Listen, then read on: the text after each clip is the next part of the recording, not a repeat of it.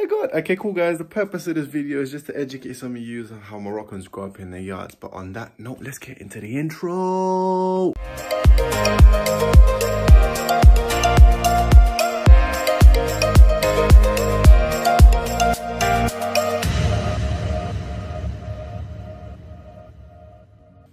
Welcome back to the YouTube channel, guys. So today I'm gonna run you through the bits and bobs that you see in a Moroccan household and things you do growing up in one. So let's start with the most favorite place of my life, the kitchen.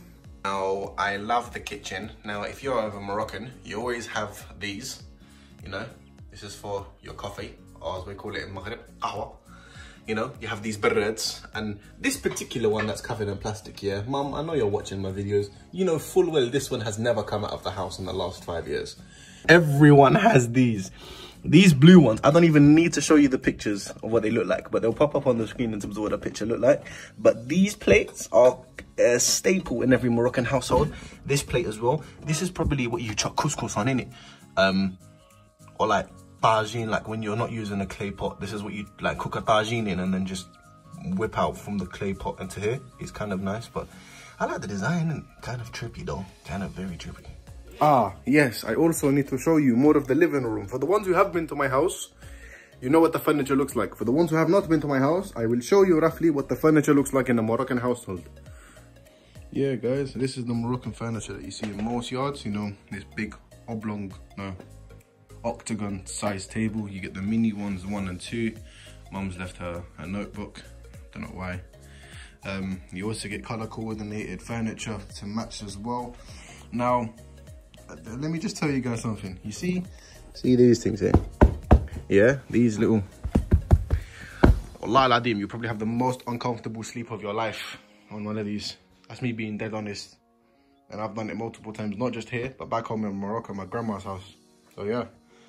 Now, if you're also Moroccan, you will understand the significance of this thing and this thing. I don't know why they have glasses in there. The fact that we never use them still baffles me. And I don't know if you've got one of these in your house in Morocco or like in England, but you see these little like chairs here, yeah? These things, they look nice, but they're not comfortable to sit on. That's me being honest. That's me being genuinely honest. Like 100% honest, wallah. But yeah, man, aside from the furniture, let's get into things that happen when you're Moroccan and like things we use. So okay, cool guys, let's now delve into the things Moroccans do have and things we've experienced growing up. So I'd say the first most important thing is the clothing we wear. Okay, so the first thing we wear, thing that usually pops up on the screen now is what the man them wear. So you got the trace, you're gonna have 2 of these, you're gonna see 2. It's either gonna be a jabador, or it's either gonna be a kandora or a jalaba.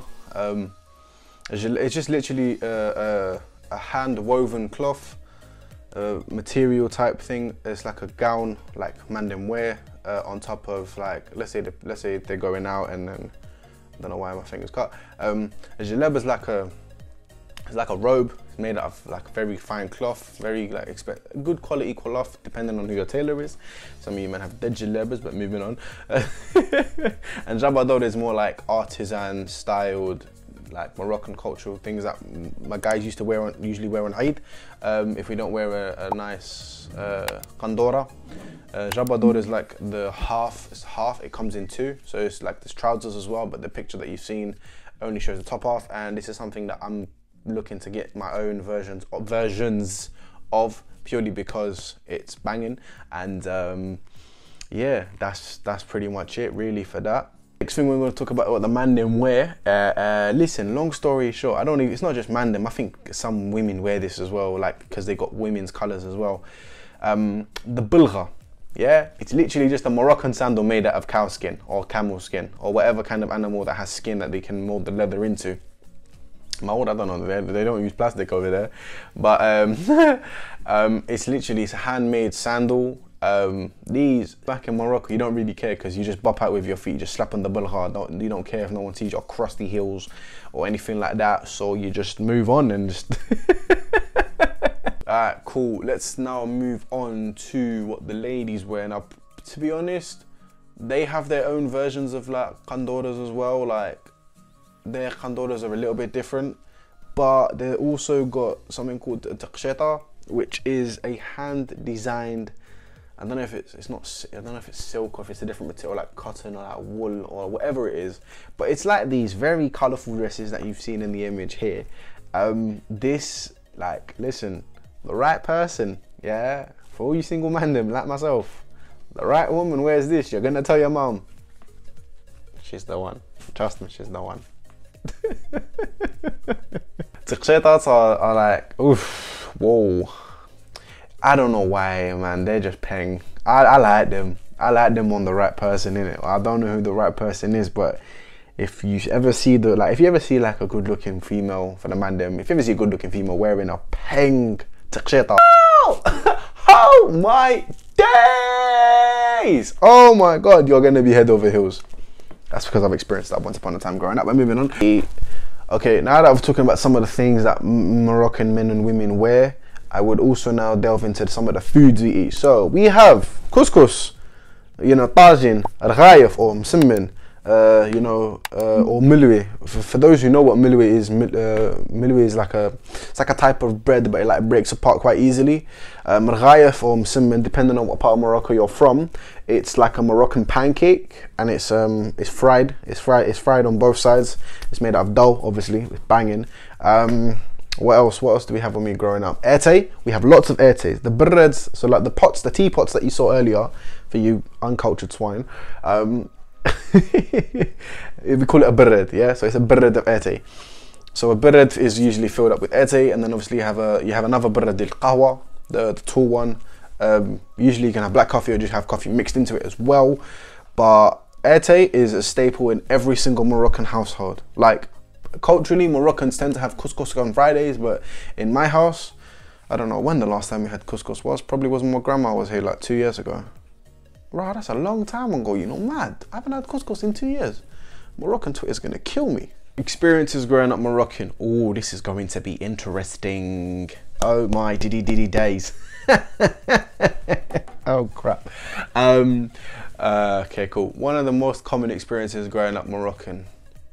You'll be with family, chilling. Then your mom asks you, "Why are you smiling at the phone all the time?" I'm just texting a friend. I'm just, you know, laughing at a joke they sent. This is when you start sweating. Yeah, I'm not even gonna lie. I had my moments when I was younger. I'm not even gonna try to deny it. Personally believe it. Like, the fear you find, you just do everything and you password lock everything. Simple. Then they tell you, "Add a password." The minute you say no, this is the most common phrase. Wallahi la shufti had-telephone. At that moment, you then contemplate it's running away, you know, social life, calling this, doing this, doing that. You just contemplate your social life being ruined because you can't have a phone. Go into family.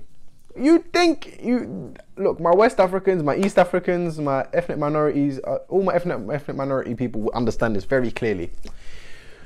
You will go with your mum to your auntie's house and you say hello to aunties that you've never seen before, and they be like, "Oh, I remember you when you was this big." Oh, so when you getting married? This question I don't get asked enough, man. Okay, cool. Bear in mind, I'm 23 now, and I'm not facing the end of it. Like, obviously now I'm in the stage where like I'm trying to sort out myself, like get my own gaff and all that stuff, and then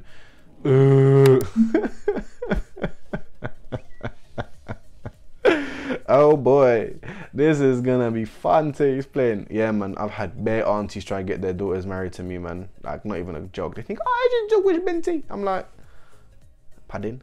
I don't even know you, blood. Who are you? Who are you, fam? And the thing is, they think, "Oh yeah, we want you to marry our daughter because you're a nice guy." And I'm just thinking, no, you guys just want a flipping passport and an excuse to come see us if we do get married. Like, don't get me wrong, there are some very good looking girls back in Morocco, but I'm not going through that headache to try to get them a damn visa, blood. I ain't gonna be your gateway to do illegal immigration. Allow it.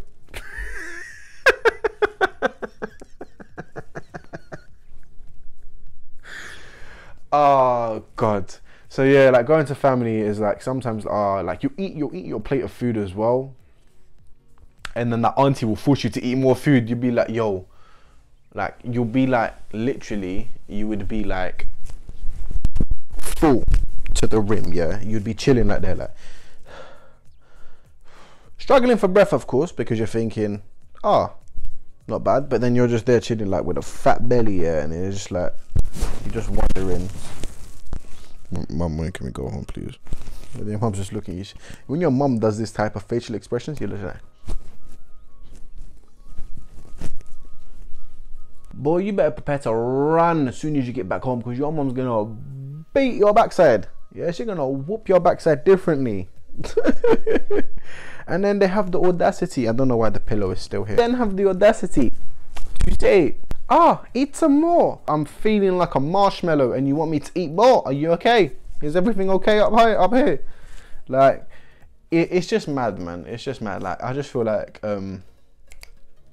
they are so stupid. Some aunties are genuinely so dumb, like when they don't see someone is, they think, obviously they take it to heart when you don't eat their food. Now bear in mind, you've already finished your plate. If you go to a Moroccan household and you don't finish your plate, big man thing, you're dead. That's disrespectful, isn't it? But if you go to a Moroccan household, you've already finished your plate and they try to overfeed you, that's where the aunties need to like, yo, like, khalto, relax. Don't do it no more. Like, pause. All right, enough's enough. I'm done. I'm tired. I'm full. But on that note, that is me summing it all up. So yeah. Anyways, guys, this is the outro by yours truly. Subscribe, like, and share. Otherwise, you're a pagan. Deuces!